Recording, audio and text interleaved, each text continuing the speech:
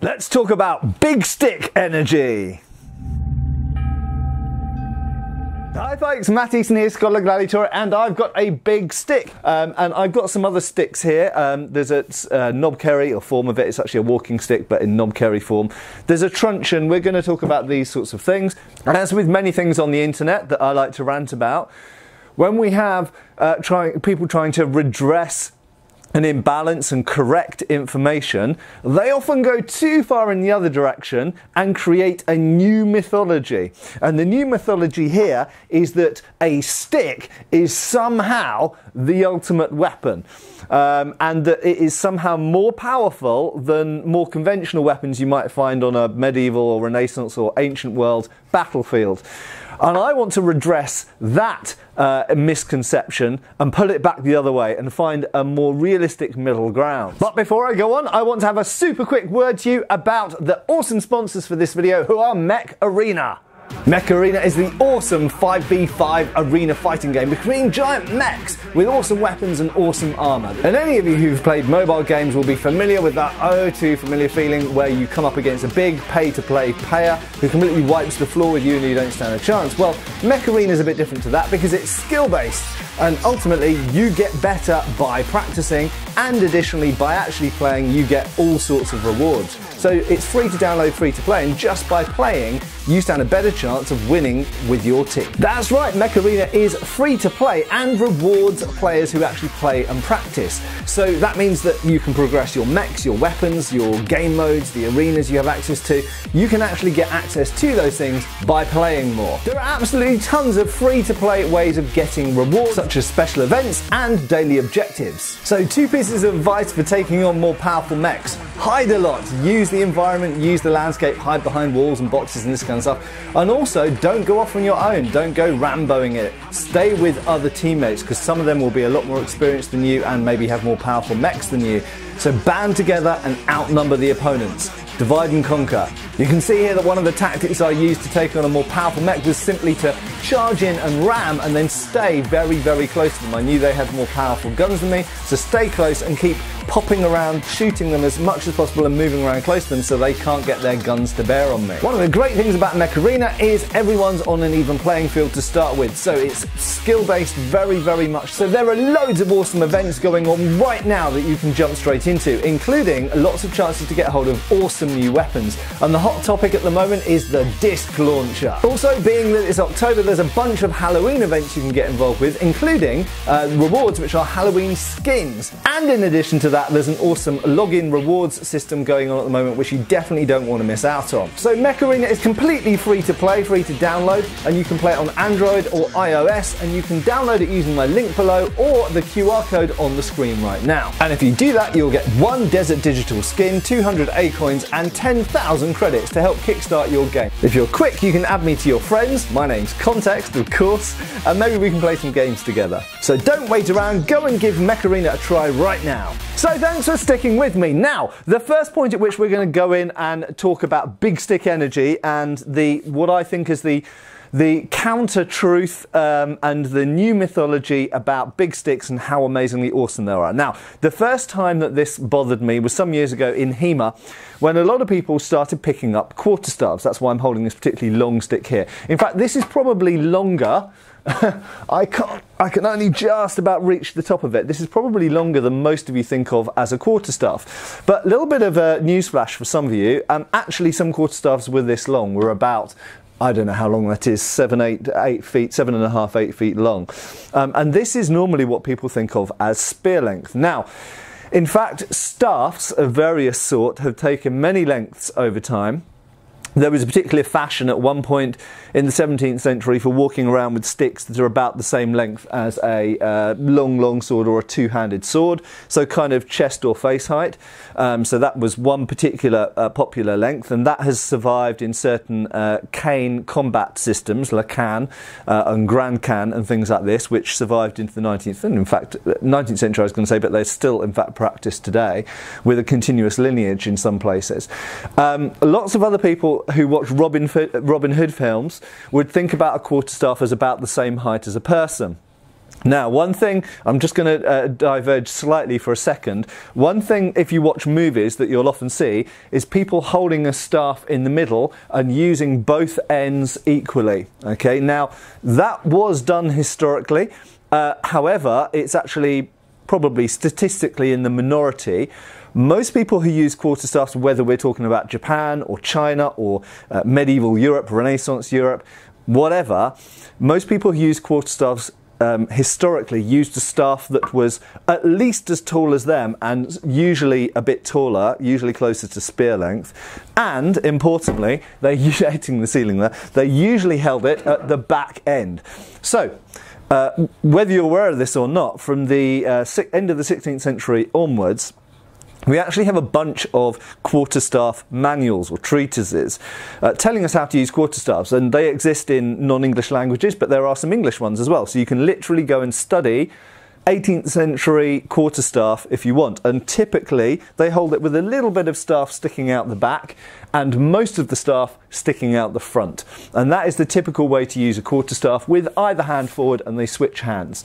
So most of the weapon is used with this end. Now, the first time that I became aware of the accentuation of big stick energy is amongst the quarterstaff fraternity. Now, you may not have been aware that there is even such a thing, but there is indeed. There are quarterstaff fanboys and fangirls out there. Okay, now, I don't want to say that the quarterstaff isn't a really cool weapon. The quarterstaff is a cool weapon. We've got treatises for it, different systems. There's Grand Can. There's different lengths, different styles. Very, very diverse ways of using quarterstaffs, obviously from Asia, Africa, Europe and all over. So it's a very, very cool weapon, and most important and most cool about the weapon is it's just a stick. It's just a long stick, and it doesn't even need to be a perfectly straight hewn piece of ash like this is. But it can be any old rough stick that will hold together. It could be something you cut down yourself in the forest. That's one of the great things. They can't really be legally prohibited, at least not very easily, because they grow. You go into any forest and you're surrounded by quarterstaffs. So that's one of the reasons, undoubtedly, that quarterstaffs are one of the most ubiquitous and universal weapons, certainly since weapon legislation has been a thing in many, many countries around the world since the ancient period. Because no matter what the weapon legislations are, whatever rules they make about, carrying swords, you mustn't carry a sword in the city, blah, blah, blah, or you can't walk around with a knife on your belt, or Bowie knife in Texas, surprisingly, and all these kinds of things, they can't legislate against you walking around with a long stick, because long sticks are everywhere, and you can quickly go and get one. You don't necessarily, if you're anywhere near a forest, or bamboo bushes, you don't necessarily even need to carry one around. If you've got a knife or some way of breaking one down or cutting one down, you can easily get a quarterstaff should you need one. So they are really cool weapons. Now, where people overstate how cool they are is in their power. Okay, so for some reason, and George Silver has a part in this, undoubtedly, and there are certain other apocryphal tales from the 16th and 17th centuries of people using quarterstaffs against groups of people with rapiers and this kind of stuff.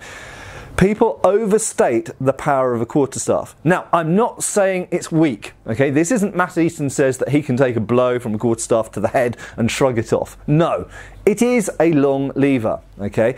But let's put this in context, okay? This is a long stick, just like loads of other weapons that are long levers, okay? A two-handed sword is almost as long lever and heavier and sharper. A bill or a spear is a long stick with a thing on the end. A Dane axe is, here's one, there you go. A Dane axe is a semi-long stick with an axe blade on it. So those things are equally long sticks, but with more offensive bits on them, and I'm going to come back to that. So quarterstaff can hit fast. It hit hard rather, and it can hit fast. It is a relatively light and nimble weapon, but people, I believe, have overstated how powerful the quarterstaff is. And I believe that there are three main reasons why a quarterstaff is not a weapon you see on the medieval or Renaissance battlefield with any regularity at all.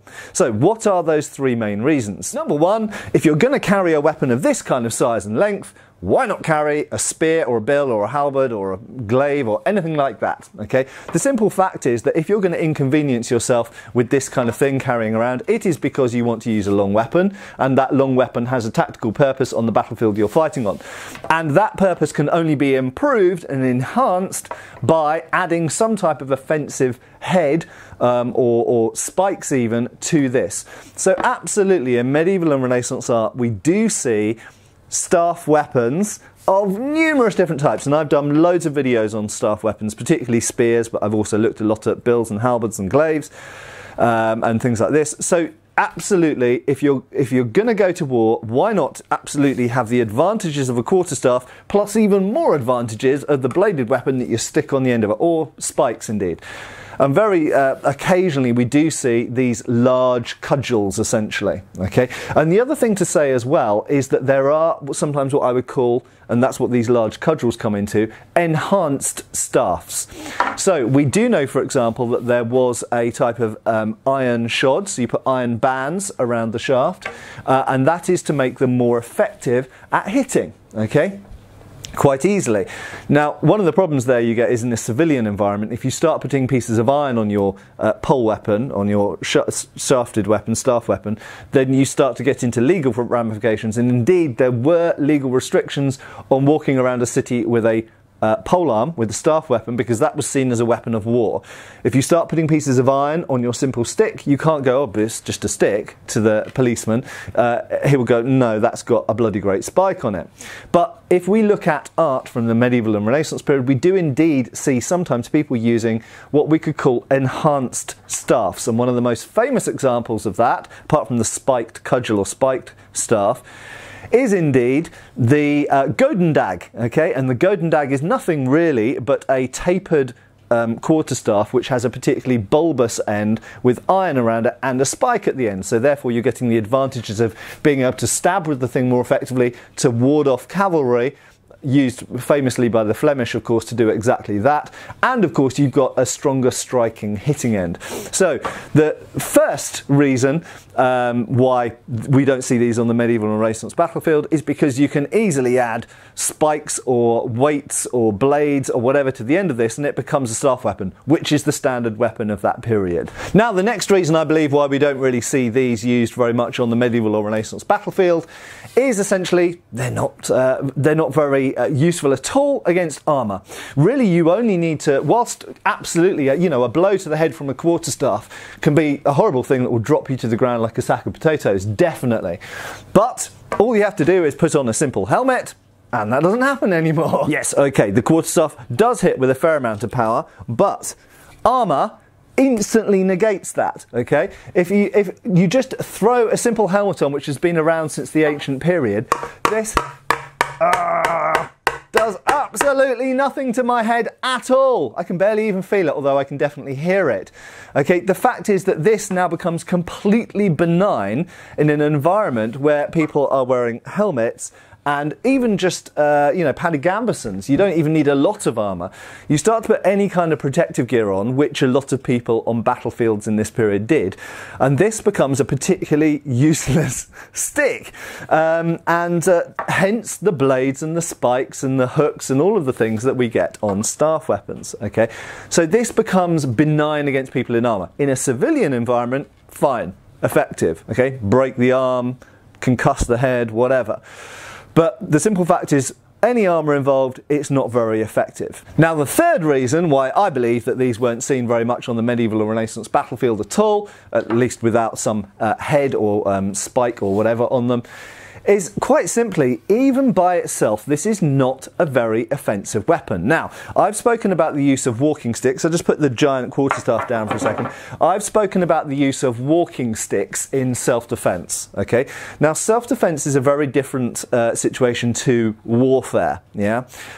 So clearly there's some crossover and there's some skills. So if you learn the martial arts skills that are used, parrying, avoiding, moving around, how to give blows effectively, this kind of stuff, if you learn all of these things, you can use that in a self-defense situation, or you can use it in fact, you could use it in a sports situation, in a fencing situation, or you could use it on a battlefield. Okay, so you can use the skills in all of those things. But these sticks, quite simply, actually aren't very offensive. To kill someone with a stick is not especially easy, whereas to kill someone with a little knife, if you stab it in the right place, quite easy, okay? And as a demonstration of that, I've got here a policeman's truncheon.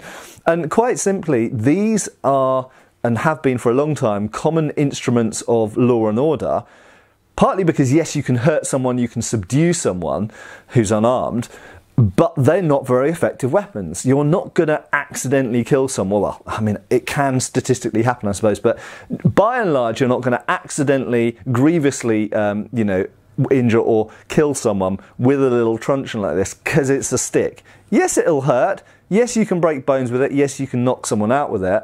But it's not a super effective weapon. If we just compare this little stick here with, I don't know, this little warhammer here, okay, the warhammer's a bit longer, but you can make it shorter. Clearly, that one is a lot easier to completely kill someone with than a little stick here is. So, sticks by themselves are not particularly effective. Obviously, some of you will be crying, but what about the quarterstaff? You can totally break bones and do grievous things to people with a big quarterstaff. Yeah, you can, but I want to throw something else into the mix here as well. So as well as saying that these aren't really very effective against armour, this would be pretty much ineffective against armour, and at this point I'll just throw in, think about modern recreational reenactment type activities such as the SCA, such as sort of Battle of the Nations type stuff. Equally, if you think about even things like kendo and HEMA, if you think about other martial arts from around the world, generally speaking, a stick is often the practice weapon. Why is the stick the practice weapon? Because the stick doesn't kill people, and you put on a little bit of protection, a padded jacket and a helmet, and the stick becomes completely benign. But there is another elephant in the room here, and that is that sticks are particularly easy to counter. What do I mean by that? Well, quite simply, if someone is attacking you with a truncheon, you can basically wrestle them, okay? You can soak up 1 or 2 hits, you can stick your arm in the way, yes, it might get broken, whatever, and even, much to some people's annoyance, I even pointed this out with the quarterstaff, and they said, but your arm will get totally broken. Yes, it might do, but if you do it right, if you close in and you come in at the right angles and you come in with the right timing, then hopefully it won't. But the simple fact is that it is a lot easier to grapple with someone, or indeed to grab one of these, than it even is to do against a tiny little open-L pocket knife, okay? If someone's coming at you with a little knife, it's very difficult to get hold of and control that. If someone's coming in at you with a truncheon, it's actually a lot easier to come in and control that. And this is one of the disadvantages of pole weapons as well, of course, because whilst they have a lot of reach and a lot of leverage and all of the other advantages over swords that I often point out, one of the disadvantages of pole arms is you can grab them. And all of the manuals and treatises tell us to do this. Whether it's against a halberd or a poleaxe in the medieval period, or whether it's against a bayonet in the age of firearms, grabbing the shaft is a great thing to do, folks. I recommend you grab the shaft as often as possible. So, grabbing, countering, grappling against the stick, much, much more easy. So, sticks absolutely do have some advantages, and in a self-defense situation, they can move very fast. They can, you can cover yourself against things. You can actually reach quite a long way, and you can, in an unarmoured civilian environment, you can maybe put someone out of the fight by hitting their hand or their arm really hard, if they're holding a knife, for example, so that they can't use that limb anymore. Indeed, you can thrust with them to the face as well, or throat, and you can whack them round the head hard enough to maybe put them out of the fight to enable you to get away. But compared to real battlefield weapons, they're problematic. Okay, they don't hit particularly hard.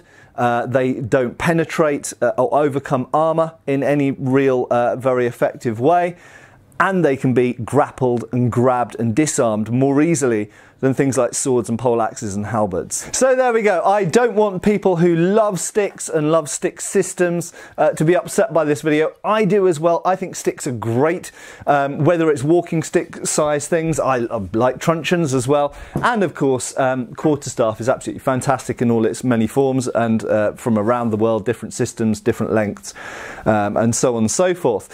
So absolutely In that form, big stick energy is definitely a thing, but I think we do need an injection of context here, and particularly when we're comparing sticks to other weapons, we need a little bit of a reality check, I think, and to remind ourselves that sticks weren't by and large used as, you know, main battlefield weapons when there were other options available. Yes, absolutely, forms of club were used, but remember, a club is an augmented stick. It has a weighted head, and the knob carries, for example, used by Zulus in war usually had a much bigger head than this. And their principal weapon, of course, was the spear. It wasn't necessarily the club. The club was more or less a backup for most of them. But, you know, in some places, if we go to pre-colonial New Zealand, for example, the Maoris used lots of different types of wooden weapons with some funky shapes. Essentially, they are clubs, they are big sticks, they are awesome. They also had stone weapons and other types of stuff. I'll talk about Maori weapons in another video, I'm sure. So absolutely, in some places, they did just use forms of stick or wooden weapon as weapons, but of course, they didn't have access to metal.